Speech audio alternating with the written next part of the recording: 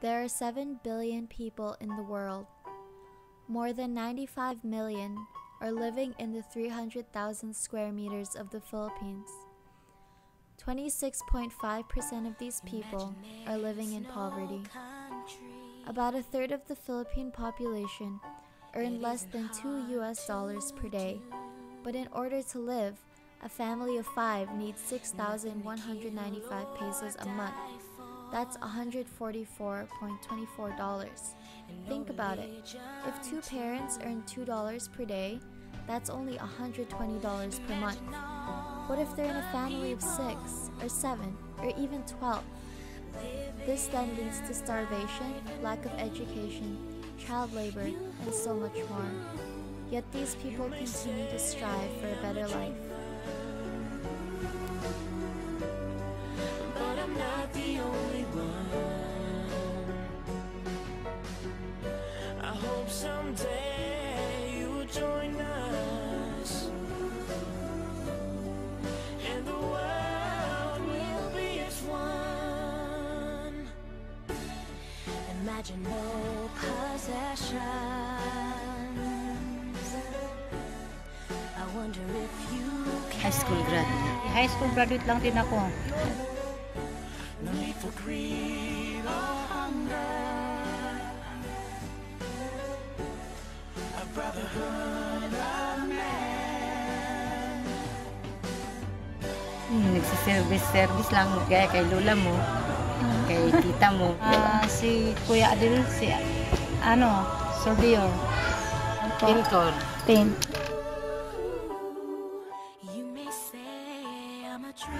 Yun lang ang kasi nga high school graduate lang ako, tapos nakapag-asawa ka agad ako. Yun lang. Naman pa extra. Hindi yun talagang kagaya isang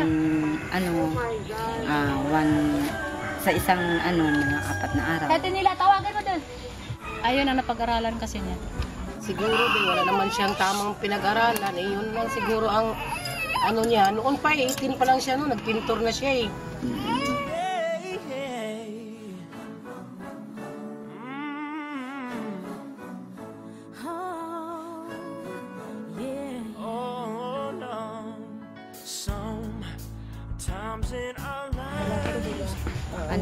Yung nawala yung anak.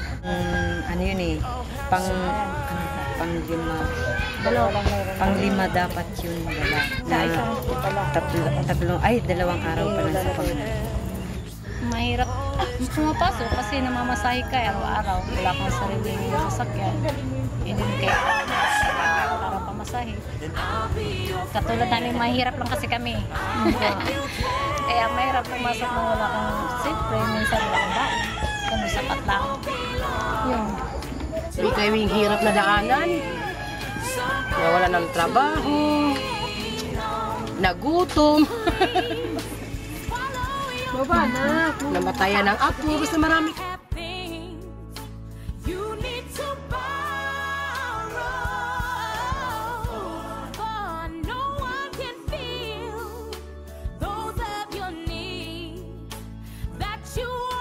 Yung napagtapos ko yung aking kahit mga high school lang, yung dalawa. Kagaya ngayon, 28, yung magtatapos na naman ako ng high school. Masaya, katwiling ko yung mga anak ko. Kaya nagtipon-tipon, at least wala kaming karamdaman na wala kaming mga sakit, maayos ang aming mga katawan. Yun, kahit pa paano, nakakakain kami. Wala namang, may sapat naman kaming pagkain. Ay magsaya lang kami kung nag-ipon-ipon kaming lahat. Kaso lang, pamilya ko wala naman, mga anak ko na lang.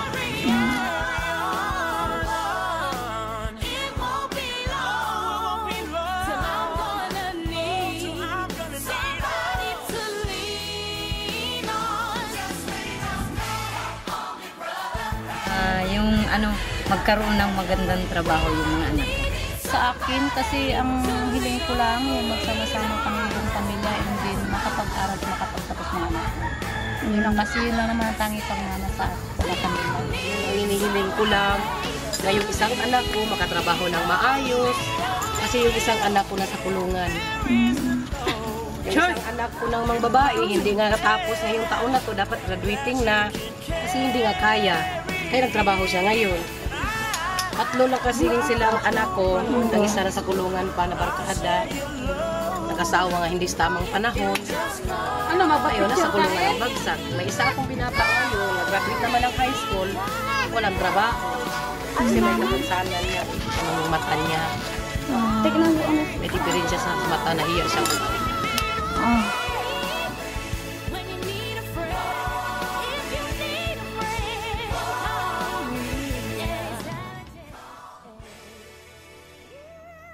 Over 7 billion people in the world, more than 95 million living in 300,000 square meters of the Philippines.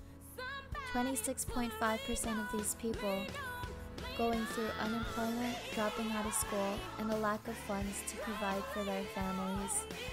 All they're waiting for is that angel with a bright key to open their coffins and set them free.